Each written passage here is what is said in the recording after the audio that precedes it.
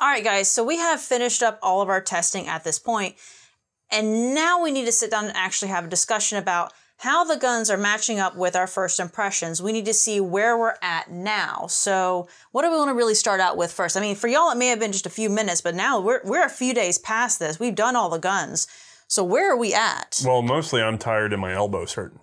Yeah, I got some knee pain, not gonna lie. We all got some of that, yeah.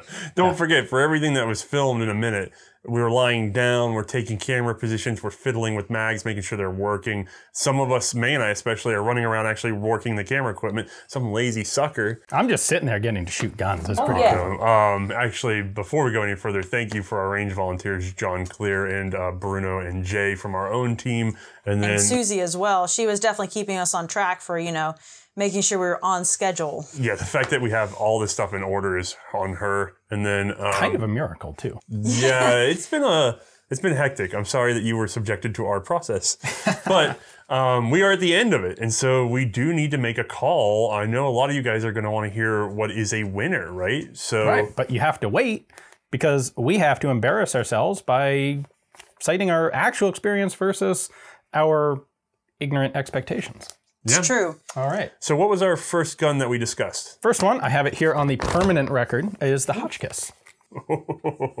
Okay, so how did we feel about the Hotchkiss? Well, we hated the sight. That was like one of the things that stood out. Probably the thing that we referenced the most with some reservations about the feed strip, but I think by the time we're done, I'm gonna tell you, I don't remember noticing the sight as a problem. I don't think anything I failed on that gun had anything to do with the sight. And honestly, it seemed like it sighted just fine. Like once I was out in the daylight with it, I could read it every time. Oh yeah, it was a matter of like actually staying lined up on the sight while I was shooting though, unfortunately. And then you were talking in the impressions about the crow's feet and how you thought those were going to perform. Yeah, that bipod was still definitely awkward. Yeah, that was on point. Yeah, a double section. Ugh. But what's surprising to me, first off, the one thing we didn't fully appreciate the awfulness of was the reloading procedure and those feed strips. They're terrible. Now, some of that's because I've handled, I don't know about you guys, May and I have handled Hotchkiss 1914, which is the original where the feed strip lays in and just sort of feeds with the cartridges up and the strip down. That is extremely easy to get those started. This is inverted, and that suddenly, don't get me wrong, it makes the gun smaller and lighter, but god awful to load. On the other hand, what I hadn't anticipated in my initial expectations was, despite all the problems, all the things that are anti-ergonomic about this gun, it still actually did fairly well. Yeah. Oh, yeah. Like, it shot better, it performed better than I expected. I didn't like shooting it, but I was able to do better with it than I thought I would. I actually have an odd question. Do either of you remember it performing that well? No, my impressions are always, when I got done, like, thank God that's over. Even with the very first test, like we thought with its first score at the 100-yard that was god-awful. We thought it was tons of other guns were going to blow it out of the water, and yet it was one of the top contenders. Yeah. I wouldn't say top, but it came right in the middle. It was just above, it was like number 3 out of 7. Yeah. I guess I think top 3. It's so strange because that's only by the numbers. Every subjective experiences get that thing away from me. But ultimately what matters is can you put the rounds on the target? Yeah. So fair. It's still awful, but it's just not quite as awful as I had anticipated it would be. True. Oh, such a good rewarding prize. The Hotchkiss. Not as bad as you think it would be. All right, next up is the BAR. Ooh, we had very high hopes for this gun. We did. Although we did point something out in the beginning that did stay true was the lack of a bipod. That really did make a difference in terms of like laying prone with that especially. Now granted, walking fire, it did, it didn't do as much like on target as we would like with the walking segment, but when standing there and burst firing, it did pretty okay. I still say both of those are kind of a disappointment. I believe Ian was the one that said it could use a bipod, and I think that's true. It still could use a bipod. Absolutely requires a bipod. I made the mistake of saying, look, this gun is one of 2 patterns that we've been dealing with that were designed for walking fire, so it should do really well at least that. No, actually the one thing that it does really well at and that we didn't even test for is that it does really well at just being a really awkwardly large rifle. Yeah. Like it's just, if you got big ol' hands, this is the rifle for you. Semi-auto only though, because the high rate of fire and the recoil and that sort of pitch and direction while recoiling really keep it from being one of the top performers on the move.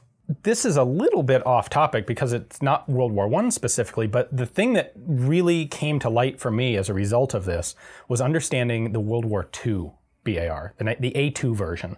Because previous to this, every feature I look at on the A2, I'm like, they made it worse. They made the sights smaller and more precise, but smaller and harder to use. They slowed down the rate of fire and gave it a fast and a slow setting instead of a semi and a full auto.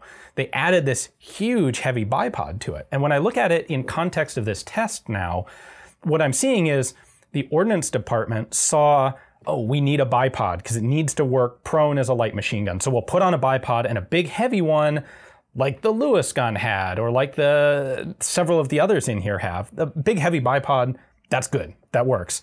And it's not all that accurate when people are trying to shoot it in bursts from prone, so we'll give it more precise sights. We'll give it the sights off of the Springfield 03.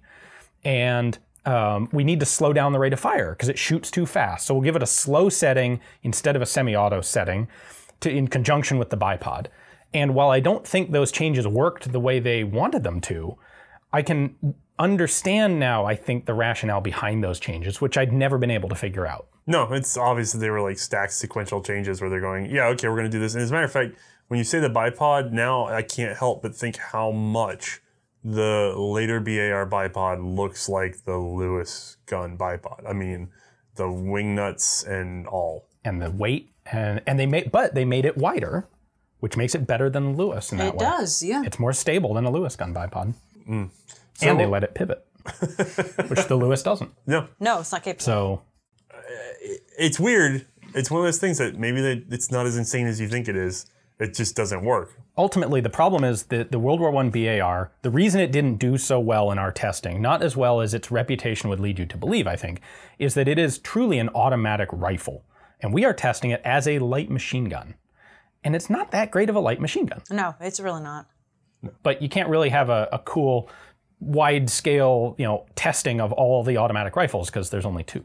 I will say there's one way in which it might have done very, very well, but it was a test we didn't get around to. We just ran out of time. We were planning a dash and drop test. We were going to run, drop, and fire. And we're in fire off of like a barricade, a pile of debris, logs, dirt, like a trench lip or a crater lip. And it would have done all right for that. It really would have.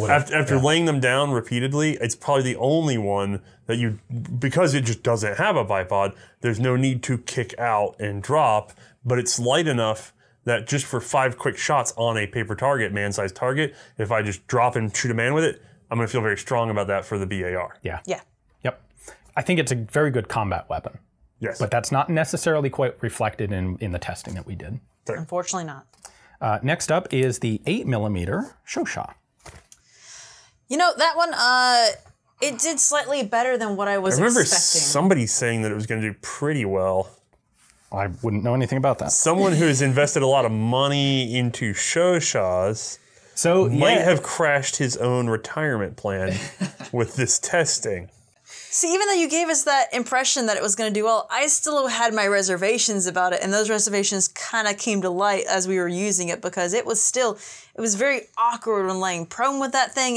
You can't get your head behind that. I never, ever was able to line up with that sight picture. Never, not even once. I agree. It did not do as well as I expected that it would. Now, it didn't crash and burn. No, it didn't. And it was reasonably close to my expectations, but I painted a bit of a rosy picture going in, and it hurts a little bit to see that shattered, but I try not to actually have an emotional attachment to something like this. I'm sorry. I still like it for its history. Its history doesn't change as a result of this. No, it doesn't. I want to point out that he did have an emotional attachment to it. It's just that now he's a horrible cheater because he's fallen in love with another, as we're going to hear later. Oh, yeah. But maybe. When we're talking about the Shosha, an interesting thing that came up is that we had to prepare these guns to be out on the range, and a lot of that came from Mark over at Anvil Gunsmithing, like we've said a few times. And he and I had a conversation in which he said, understanding this gun in repair has led him to understand it in terms of manufacture. And the Shosha is probably way up the list, if not, it probably definitely is the top of the list in terms of ease of manufacturing. Oh, without any doubt. In war. The ability, the number of Shosha in the conflict compared to the number of any of these other guns. While maybe the light machine gun you have is better than the light machine gun you do not have. And there's also a thing from a larger scale. The light machine gun that you have 250,000 of is better than the light machine gun that those guys have half as many of. Yeah. I mean, can 2 Toshaws do enough damage to offset 1 0815? It's like Shermans and Tigers. Yeah. So, I mean, there's an element there that's not showing up in this test because we're evaluating it as if we're millionaires that are going to buy only one type of gun. Right. I often try to refer to it as, compare it to the Sten gun. That's fair. It's crude, it's simple, but you know what? It's cheap. It was able to be produced in huge scale on a very short time frame, and it works. I mean, if you can pick any submachine gun, are you going to take a Sten? No. But if a Sten's what you've got, you can make a Sten work, and I think the same applies to a Shosha. I would agree. Yeah. Next up is the Madsen. This is one that gets a lot of question, a lot of mythology. Like, why weren't there more Madsens? Is it because like there was some problem with them, or international conspiracy, or? You know, we talked about this. The big thing with the Madsen is it was being produced by a country that did not want to get overtly involved in the war.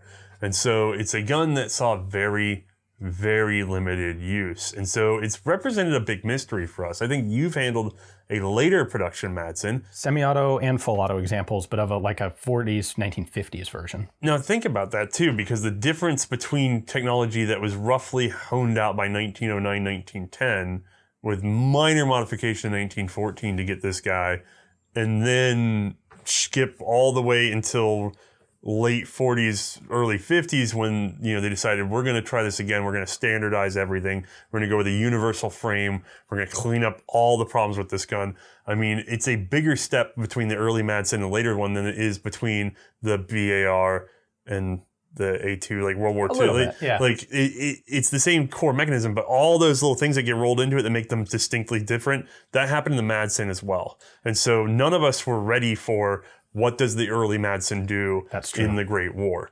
So I want to say I had a little of a cheat because I had it on hand for a little while.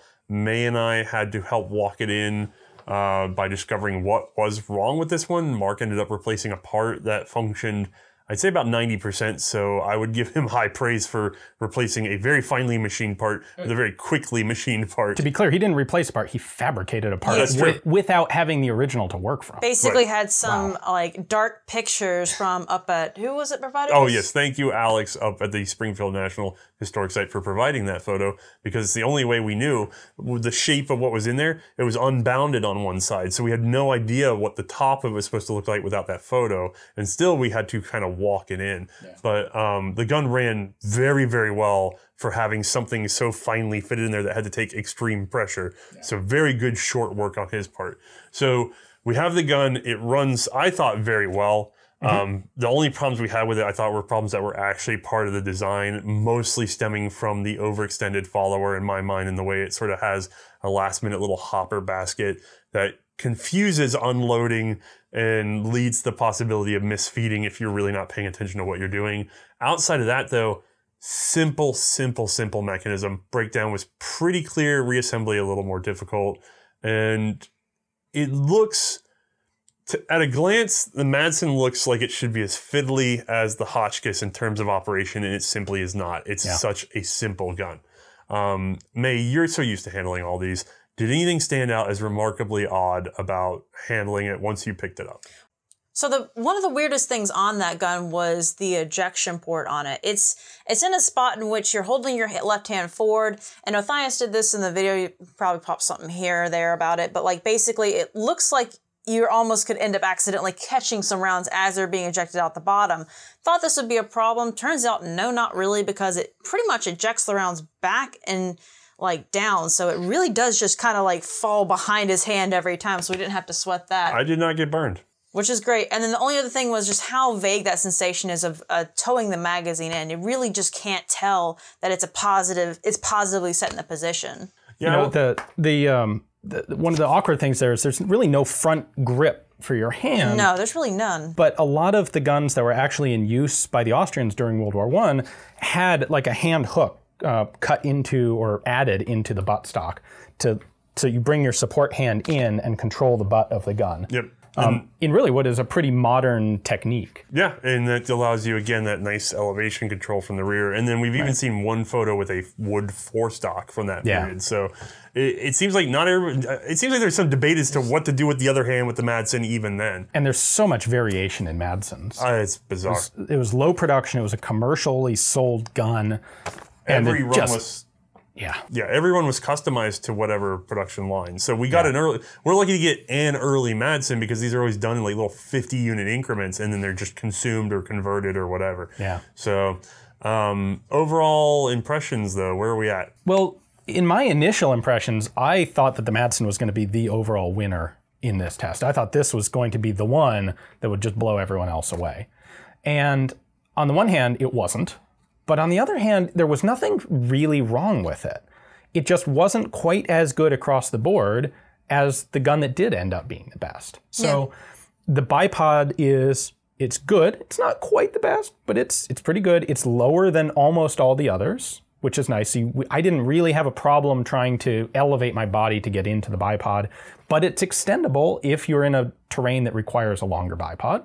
The magazine change is a little finicky, but otherwise very fast, which is nice. The caliber was fantastic.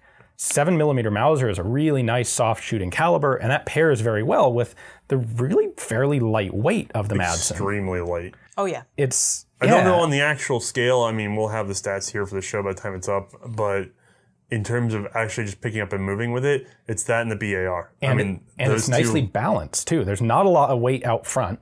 It's kind of dense in the center. Little balance on the butt, little balance on the barrel end.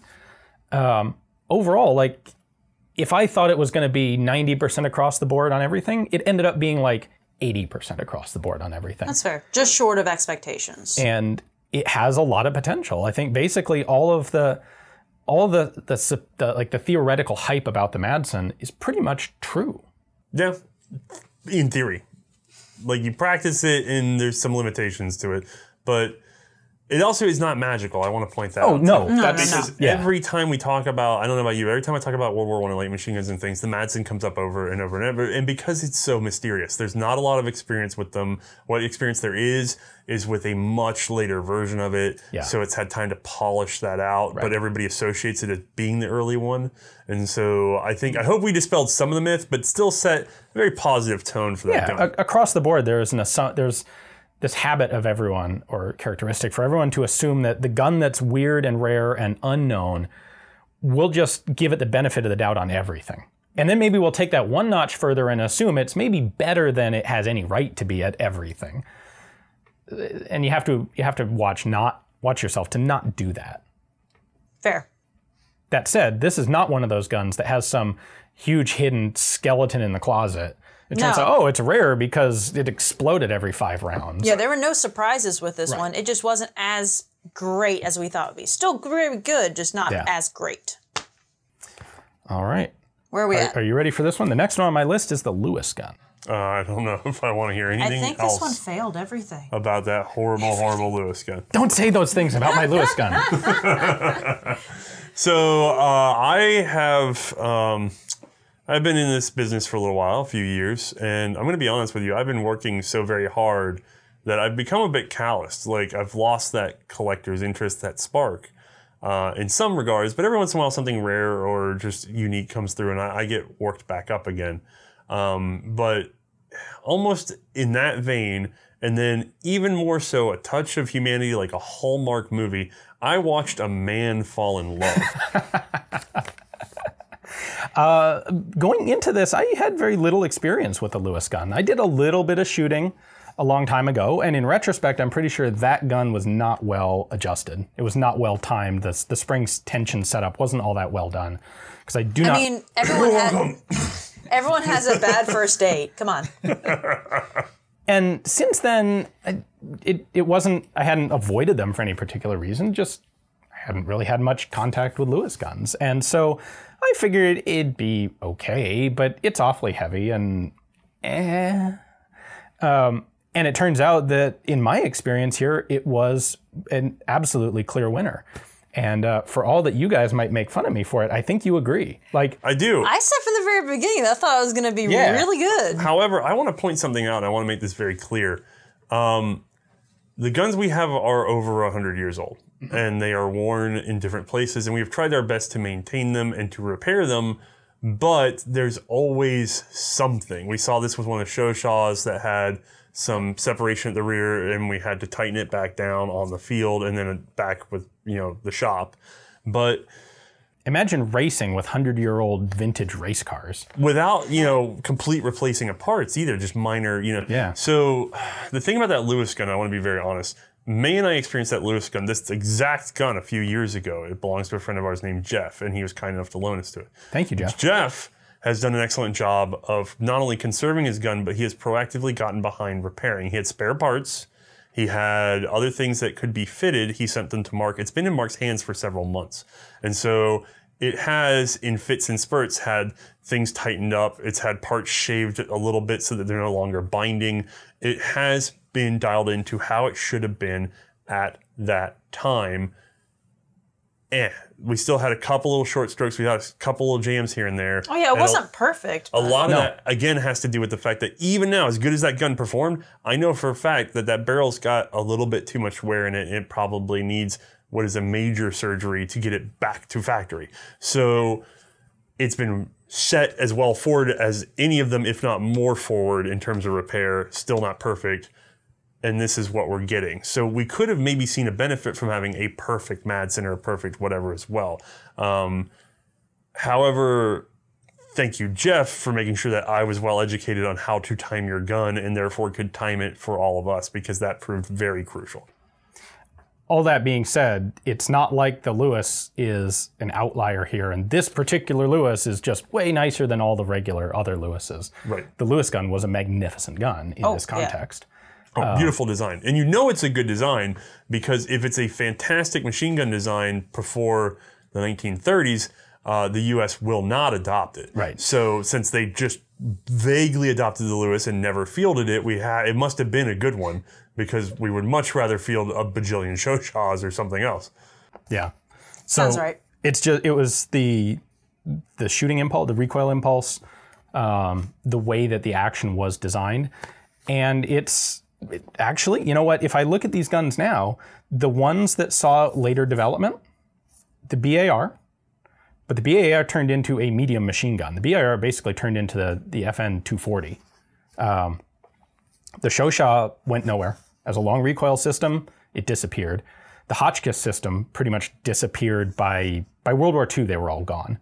The Madsen kept going. It was a good enough system that it stuck around, but it never really... Small sales for its whole life. Right. The one that actually saw major later development was the Lewis. It turned into the FG42, and then it turned into the M60.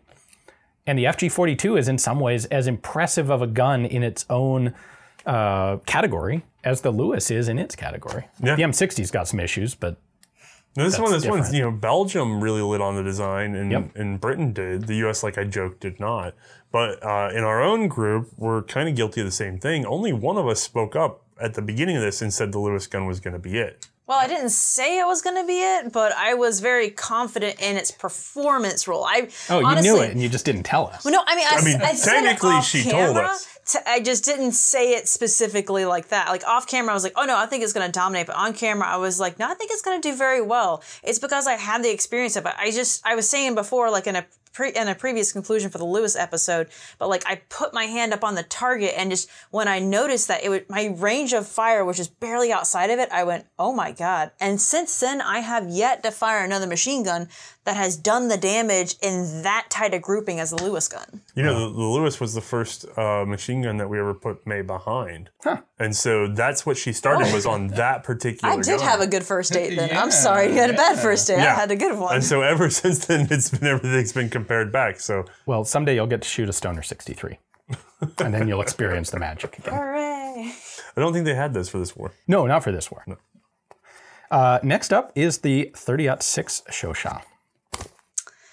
Magical. So what were our expectations going in? Not great. They really weren't that great going in. We were expecting some issues with it, and then it got worse. I kind of had that hesitation where, all right, this is the dumpster fire gun. This is the gun that everybody's like, it's the worst gun that was ever made. And we all feel very confident in ourselves because we read a paragraph in a magazine or whatever, and we've now become an expert. And generally, I find that when someone says that the secret weapon Pedersen was the thing that would have won the war in 1919, if not, and it turns out it's a piece of crap. And then you turn around and they go, this is the worst gun ever. And you find out that it had a utilization issue or that it was just misunderstood or misapplied. And so, unfortunately, in this case, like I was sort of expecting, okay, I'm going to pull something out of this 30-06 show shot to show people that it's not completely insane. Well, there is something. And Reload. that is to look at its actual mechanical reliability. Right. Fair. That gun ran. We had 0 issues with that gun the entire time, despite shooting basically the worst ammo. We're shooting steel-cased Russian ammo out of that thing. Which he demanded. No, Right. I'm off that. And honestly, the reason I did is because I've shot enough of that I know that it just runs. And I didn't, with a test like this, I didn't want to start experimenting with new ammo right before we do something like this. But the magazines all ran. Thanks to Mark at Anvil, again, for the work he did on the magazines was cleaning them up and like hammering all the dents out of the magazine Before bodies. you got here, that was all the problems you had with that gun. Yeah, it was just, and it was basically, all right, this magazine will hold 3 rounds before the follower gets to a dent. This one will hold 12 and that one will hold 9. Yeah, he basically like made some wood supports to stuff in them and then slowly like got rid of every single dent that was in there. So Yeah. they ran perfectly. Right, and so did the gun. Yeah. We didn't have jams, we didn't have failures to fire. It fed from the hip for her when others wouldn't. Exactly. I mean, the gun goes bang every time. I mean, we could. That's the only thing you can really say in its praise. It's like the World War I high point. Yeah, exactly. And you can be quick to reload on that one. It did have a pretty decent reload time for the test. So Not as fast as the 8. Not but as fast still as the pretty 8. good, yeah. Compared to some of the others. And finally, to give it a little bit more praise, the foregrip. Yeah, you liked it Yes. from the hip. That actually was quite good. Yeah. In fact, that had the best sort of actual controllability from the hip, I think. I would agree. The major problem with the 30-06 show shot is that long recoil system was already miserable Yeah. in 8mm Lavelle. And it got worse in '06. Yes. And Yes. it's just, you could almost make a cheek saddle for that gun, extend the sight another 6 inches to the left, like you were firing an anti-aircraft gun, and it would improve the gun significantly. Yeah. So that brings us to our very last entrant, which is the 0815 Maxim.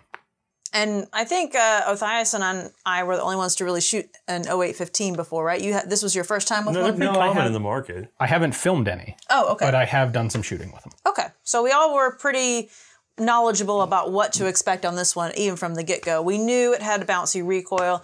We knew this. You knew it had bouncy recoil. I have old footage of the first time she fired one of those, and it's just, oh, blah, blah, blah, blah, blah. Yeah, literally just like my face is just bouncing everywhere on that one. So we knew some things going into it that it wasn't going to be the most accurate, but we honestly did expect it to do much better when it came to total destruction. We had I don't know. There was somebody I remember on range off camera saying that he just couldn't stand those things. I feel like my initial impressions of the 0815 were pretty much dead on. I think that it performed pretty much exactly how I expected it to perform. It's the definition of mediocre compromise. Yeah. The Germans pushed that thing out because they did not have a light machine gun program that they could rely on, that they could put weight on. And so, in a way, it sparked the universal machine gun program. Kind of, yeah. It was this thought of, can we get something that is medium weight that will move with us and carry up the assault? And, going into this, I really thought that if I had to, the way I voiced this was, in World War I, a lot of the role of the light machine gun would be to advance, capture the first trench you can get a hold of, and then there would always be that counterattack. And so my thought is, if I'm crossing no man's land, I don't want the MG0815. It's too much. But if I'm in a recently captured trench and I want to defend it from a now oncoming wave, out of all the things we have, I thought I would want the 0815. Now, thinking about it, yeah, the Lewis gun can do that just as well with fewer issues and more accuracy.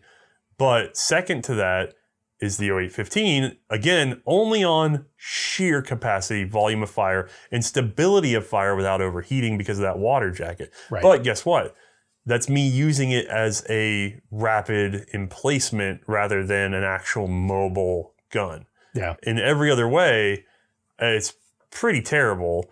However, by the numbers, we started to see that maybe it wasn't as bad as we thought, that we could sort of hulk our way through it. Right. That ammo capacity, you can put it to use.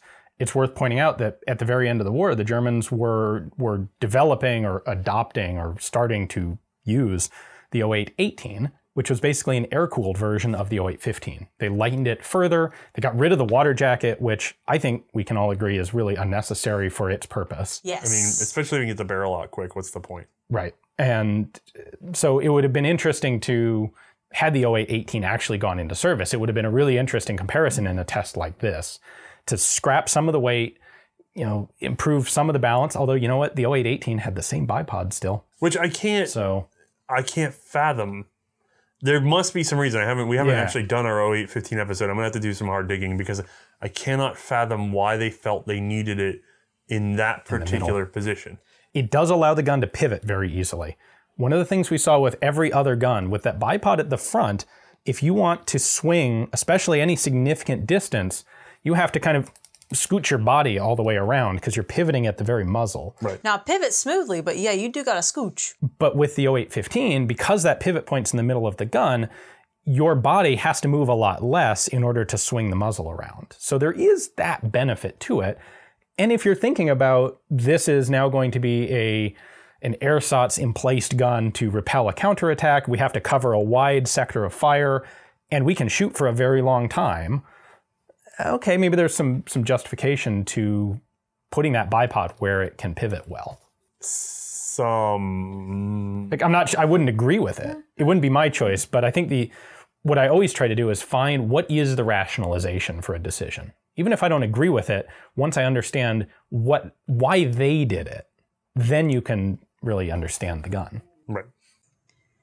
All right, guys, so we finally have reached that point, okay? We've got all our numbers in. We've decided to break the test down into point systems. We've got 5 tests, and we're going to do it on like a 5-point ranking, so like 1 to 5, essentially, to determine where each gun ranked in each test so that we can actually put it number-wise to determine who was the worst and who was the best and where everything else came in between.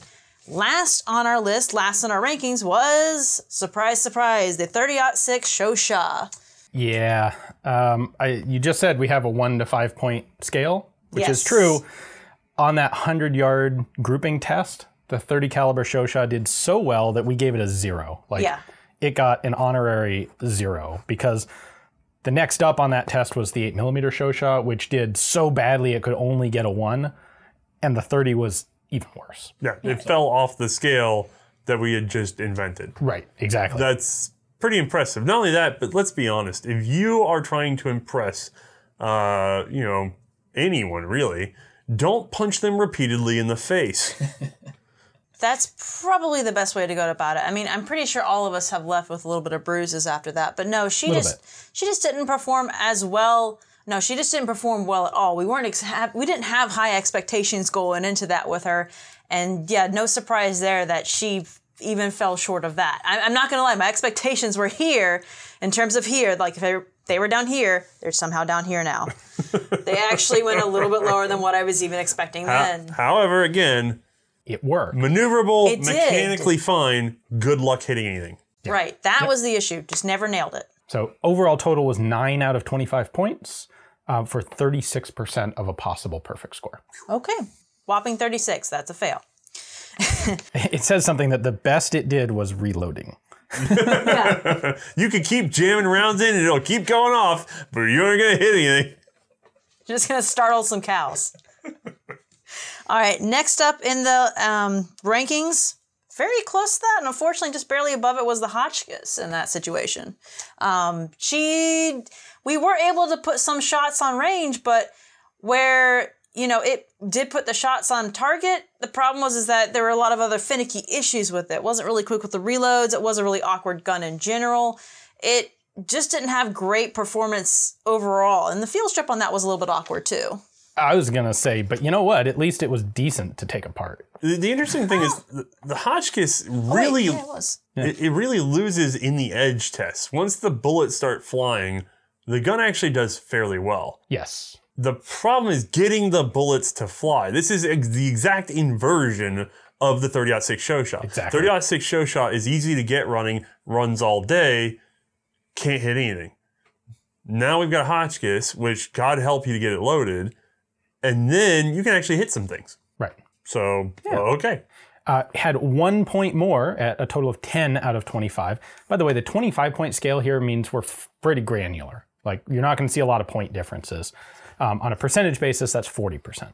So a little bit better. A little bit better because, ultimately putting your, shots on target is going to end up, no matter what, that's going to bump her a little bit higher. I will say there's one clear thing that I want to say about the 30-06 versus the Hotchkiss because they sound so close together because of our experience.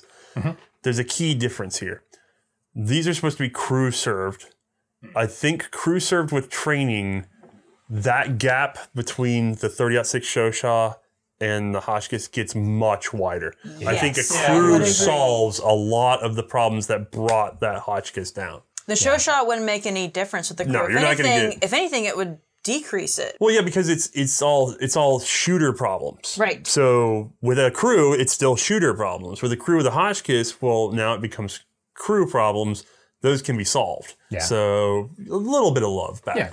Yeah. I think we underrepresent the Hotchkiss just a little bit with this. Yeah, next time you'll have to give me a hand, and vice versa. So what's up next? Third on the list, it's actually a tie with both the BAR and the 8mm Shosha. They actually ended up even. We're going to get angry letters. We're going to get very angry letters, but I mean, we can't argue with the numbers, people, and with our experience on that one. We have taken the most popular light machine gun / auto rifle and the least popular. Like, these are the two. That's like the story is the BAR and the miserable Shosha. And it turns out they're both sitting right in the middle of the pack together. Well, we said it before. If it just had a bipod on it, could you imagine where it would be in the numbers? Oh, the BAR. Something so simple would make such a big difference. I found this to be an absolutely fascinating outcome. And I put together all of these points without any thought to what the sum totals were coming out to be. And well, to be fair, let's be honest. 5.5 test, 25 points, as you covered, right? Mm-hmm. He only has 10 fingers, so there's no way he could know what was going to happen. Right. It was a mystery going in. And when it came out as exactly the same numbers for the two of them, I thought, you know what? That's actually kind of exactly right. Because for every, oh my God, if only they had done this, it would have been so much better. It's a bipod on the BAR. It sights on the Shosha.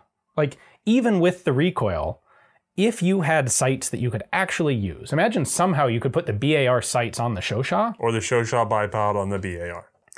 All of a sudden, like, it becomes immensely more usable. It's still got some warts on it, but, and again, this is a test as a light machine gun, which is not really the strong suit of either of these guns. I think the Shosha slightly in design trends more towards light machine gun in the fact that they included the grip, and they included the bipod. Those two things really push it away from auto rifle. As a matter of fact, if we were thinking about a shoulder-fired auto rifle, the Shosha is way worse than the BAR, because the BAR, you shoulder it and fire it, and you can go like that for quite a long time. I don't think I can bring a Shosha to standing shoulder fire and comfortably keep that up for very long. But both guns have recoil issues. BAR, just high rate of fire combined with powerful cartridge. Shosha, still a powerful cartridge, but just that horrible long recoil system. The operating mechanism. So in that regard, similar. Magazine release is very positive and quick, but not necessarily the best place for the BAR. For the Shosha, it's actually slightly better of a positioning because you have some leverage to apply, but then it's this big awkward magazine, which they did as quickly as possible, but still can't be as smooth as just a nice double stack box that you just shove in. So they're getting kind of lined up in terms of quick loading, manageably sized, all those sort of things with like recoil difficulties even. And where they split, I swear, the whole split comes down to good and bad sights, bipod or no bipod. That if you really want to funnel it into two factors. So steal one off the other, and it should be good to go. Yep, I would agree. All right, second in line, actually, I'm going to skip that. I'm going to go up to the first, because the second, who came in second is actually quite interesting. But for first, obviously, guys, it was the Lewis gun. It just came out as the top winner. Realistically, the only complicated things that with that gun were just like reload, and then the walk-in fire didn't perform as well with the actual walking part, with, you know, not the dump part, obviously. That did perfectly fine with that. But no, she was fantastic for long range. She stayed on target. The groupings on that were exactly how we thought it would do. It performed very well. Now, the interesting thing is we don't put a lot of value in walking fire, but the test did. This point system went ahead and weighted as if we were in 1916 and we thought this was a good idea. So if you take walking fire out, you know, it gets even higher in the list. Yeah. Right. And the burst, like shooting bursts from the hip, is, I think, a little more relevant of a thing than walking fire. And the Lewis was outstanding at that. And we it's didn't fantastic. have the sling to do it, too. Right? Yeah, would have been even better with a sling on it. I do want to point out, I forgot to mention this, our third place guns had 13 out of 25 points, which is 52%. The Lewis, in first place, jumped that to 21, or 84% of the potential. I mean, it smoked them. Right. That's a solid B right there. Yeah. And this is one of those positions where it is a light machine gun and not an auto rifle. Yes. And it's kind of curious that the auto rifle's chased so far up this list when it's supposed to be a light machine gun test. Yeah. So I concede. I actually like being kind of contrarian. I would love to say, but what if this gun did this, or what if that gun had that, or in certain situations, blah, blah, blah.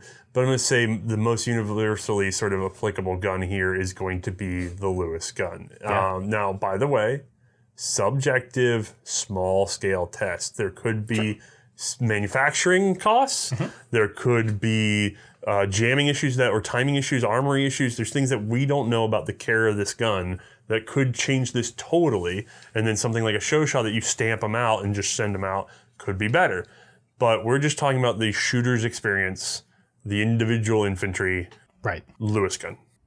And we were pretty even in terms of results. Like, there really weren't any results from all three of us as shooters that varied. They were actually pretty well even across the board. With the exception of the reload, I think. In general, what would happen is, while our individual times varied a lot, our trends didn't. So, no, almost to the percent. Like, if I was 50% slower with something, you were 50% slower with it. It just... Right. It would get slightly worse in an exponential way if there were... more of a sequence to it, though, which is how this Hotchkiss got suppressed so fast. Because when you have a 7-step loading system, there's more room for error, and that kind of thing really hung up, especially you, May. Like, I felt bad for you on a lot of these because, again, upper body strength has been a big core of some of these, and then sequentially trying to get it all right. And you and I are historians. May goes on range.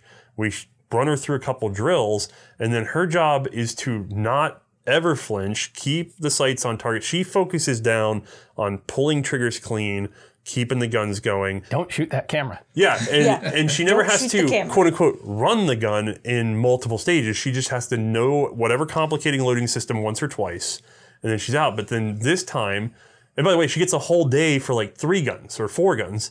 We've had to feed you 7 all at once. Some of you know and some of you don't. And then he and I have been studying these things for years. So we're like, oh yeah, that's because that does this. And that's not your understanding. No, that's not really been stuff I've used to. I mean, granted, there could have been, we just didn't have the time to honestly do any drills with it. That would have probably made a difference, I would think. But it also does just come down to what you are expecting of the guns, I guess. And for these, I didn't even think about the possibility of how difficult it would be to be lying prone with these guns, and just where I carry my weight. Like, I carry it differently than guys. Like, it's all in the hips for me, and having to like do everything while laying prone was incredibly difficult. I just didn't expect it to be as difficult as it was. Oh, even just the short arms. Like, I'm sorry. And yet, despite all of this, our results are still pretty much consistent for all 3 of us. That's really consistent. So, I always, with a test like this, I'm always very interested to look at it and be like, is there some place where we have some embedded prejudice? Like, are we doing something? Are we trying to embed our own opinions into this? And I'm really very happy. Part of what tickled me so much to see these final results is that a lot of them were not things that I was expecting.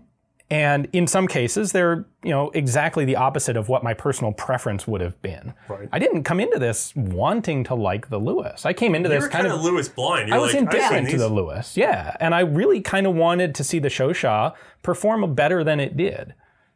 And it didn't, which kind of is a proof to me that we did run a reasonably blind and prejudice-free test. No, We also expected the BAR to perform much better than We it did. really all did, yeah. You know, you said unexpected results. Did you want to get to your final point? Because there's two guns. Yeah. If you're very good with memory games, you know what's going on. Y'all remember I skipped number 2 right there, but that's because for second place, both the Maxim and the Madsen, they tied for even numbers. What was their percentage count on that? They both had 16 out of 25 points, which is 64%. Yeah, so it's interesting. We have the Madsen, which is a light, almost like rifle style setup with it has high accuracy, whereas you've got the Maxim, which is this heavy, like it's heavier of the light machine guns. The heaviest one we had out there.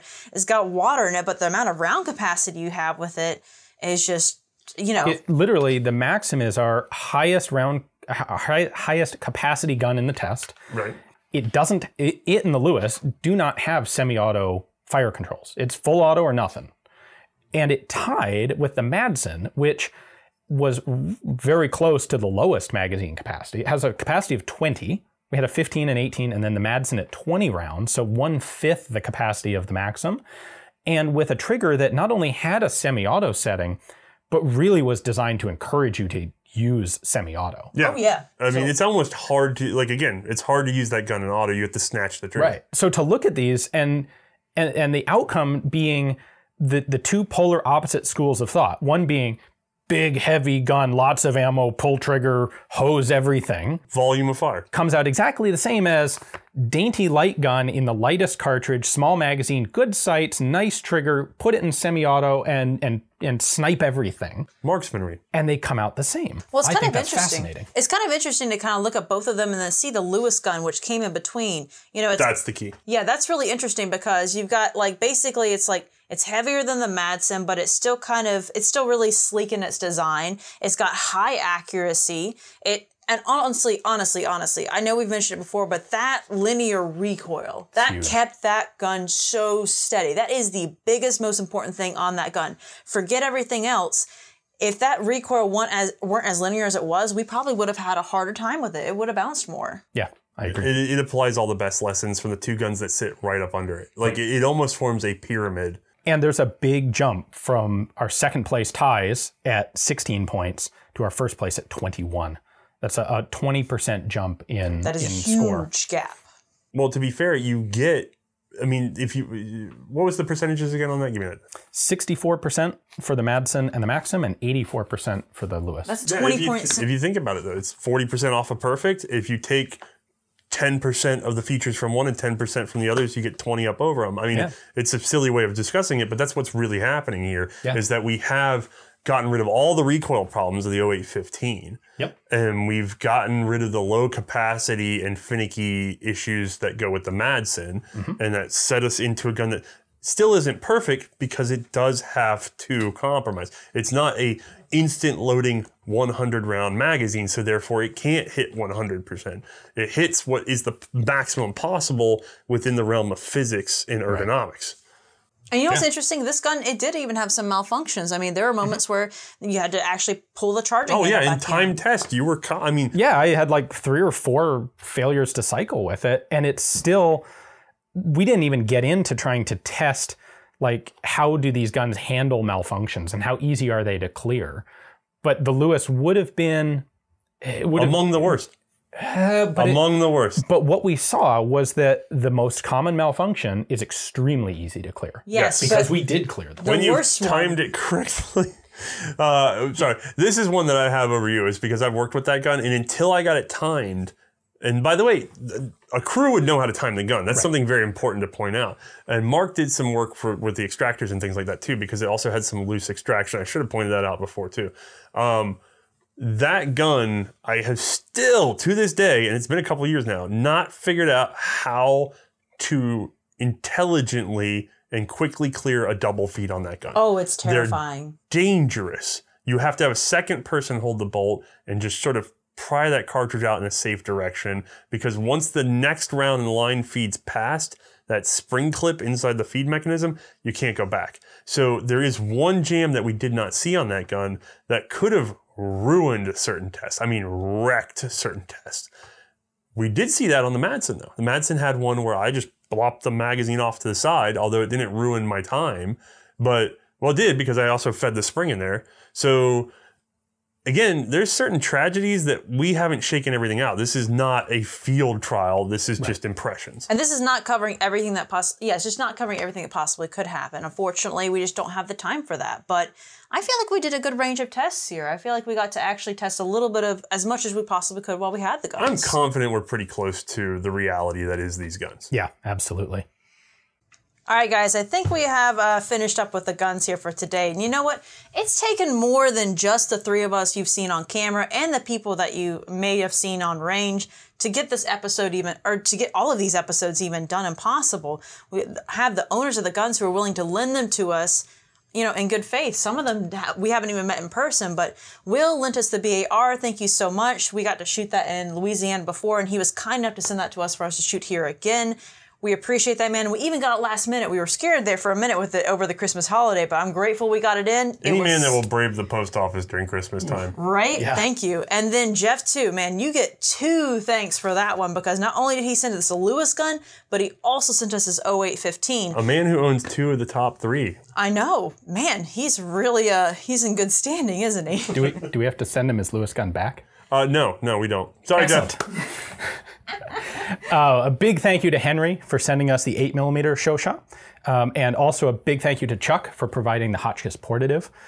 For as much as we bagged on it, it was a fantastic opportunity to get to shoot one of those guns that most people haven't seen on the range and that we hadn't had a chance to really use before. Very unique steampunking looking gun too. I will say, collectors, I enjoy owning some of the worst stuff. Like, there's more story there. What are you gonna do? This is the best. It's the best and it's good. Oh, that's great. Well, that's not a good story though. I wouldn't know anything about that. No, you wouldn't. Gee, let me think. Who am I thanking?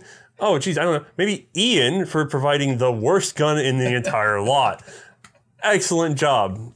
Now, last and not least, because this is probably the hardest one. I don't know how we got lucky enough to find this, because someone just popped me a good old email. This is just somebody who is watching what we're doing and reached out to us. I love you people who reach out to us. I get tons of emails with lots of lists, and I don't get to use a quarter of them, but this time I did, and I will always put them away for search for future use. But Klaus, you are a saint. Now, we are going to get your gun with the proper part fit and back to you, so that's another bonus for him, that he gets a little repair work while it's down here. But who the heck has a World War I era Madsen that has 99% of the same parts as the one the Austrians were using? I mean, this evaluation is one I thought I was never going to get to do for my own show, because they just don't exist. So excellent piece to loan to us. Now, on top of all of that, it's not just the gun owners, our volunteers like Bruno and John on the range, and Jay, who normally helps us out, who also showed up, and Susie and those people. We have tons of people. Check the credits. But Brownell stepped up. And awesome. We've said it before in here. It's come up a few times, I'm sure, but we just sent a quick email out and was like, hey, we're going to do something kind of big. People are going to like it. Would you like to help out? It's very expensive. I mean, just our ammo costs alone on this has been astronomical. We need thousands of rounds of rifle caliber, kind of obscure, expensive ammo. Yeah, it was crazy. And by the way, we don't know how much we need to the letter. Right. So we got kind of lucky. We didn't go through everything we had, but there was worrisome moments. Yeah. So Brownell stepped up, and they actually sponsored some of this content. Not all, but a pretty good chunk. Yeah. And they did it because they wanted it to be done. Because Brownell's has really started coming forward with this care for older style firearms history. They want you to do, as Mark from Anvil would say, do the maintenance. They want you to take care of what you have for the preservation of these historical artifacts for the future. And they'd like you to do it with their products. And I know this is technically shilling when you have somebody pay you and then you say something nice about them, but I would say something nice about them anyway. I've never had a single, problem ordering from them or anything like that. They carry very good products, and they're there to support people who collect these sorts of things. We would not have asked Brownells for their support on this and for their help and their involvement if we didn't have 100% confidence in them as a company, and if we didn't have a pretty extensive record of working with them independently as just some guy in the world buying stuff from them anonymously. Right. Yeah. So we really like Brownells. Yeah, we've been customers. We are friends. It comes recommended from us sincerely. Yep, absolutely. Thank you. So if you did enjoy this, our first collaboration, by the way. Yeah. Finally, this has been requested for quite some time. I hope we went big enough to meet the expectation. I hope we blew people's expectations out of Oh, the We sweated pretty hard on this one.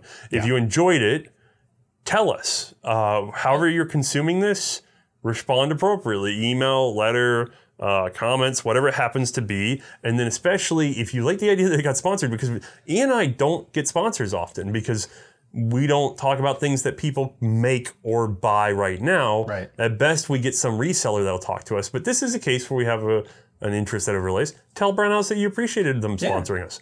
Like, show them some love, because that's a very easy way for you to get the content that you want without having to fork over for it.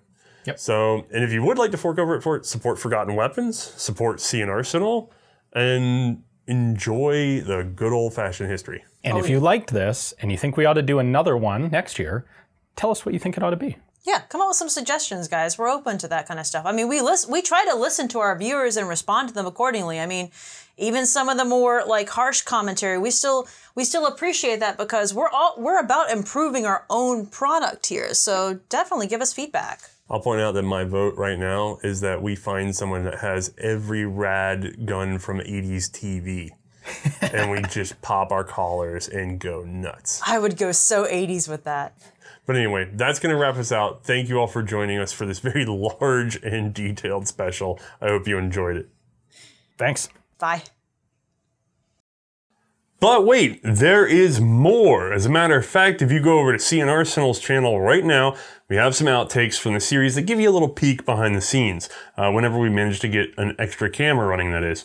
So if you've enjoyed this series up until this point, and you know, I have, everybody seems to have, well then now's the time to go over to Brownells and just, even if you just go there just to send the email thanks, just to prove that when they sponsor gun history for everyone to enjoy, well, that builds some goodwill in the community. I am saying all this not because they asked me to, because they asked for nothing when they contributed to this project. They just thought it was worth doing. That's astounding from a modern company like that. So beautiful, beautiful people over at Brownells. Give them our thanks. Now, if you're enjoying the series and you'd like to keep it on your hard drive and don't trust it to just sort of be hosted on the web forever, well, you can go over to our site and spend $6 on the download. That $6 is really there to cover the cost of hosting, distribution, and then some profit for this particular series to be shared between Forgotten Weapons and C&Rsenal. And it's honestly a very good way to tell us how much you value this particular effort, so that we know what we can put into the next time we do something like this, or if we can do something like this again. It's kind of down to you guys to pick what you guys fund, because both channels rely on patrons and, you know, people buying merchandise and things like that. This is another case where we can see an impact of just what it is that you guys really appreciate, not just on views, but on actually open up those wallets. And I know nobody likes to hear that, but realistically, when you want to work with stuff that's $3 around, that's what you have to do. You have to plan ahead. So thank you all for tuning in. Again, C&Rsenal for the last little bit, and we hope you've enjoyed it.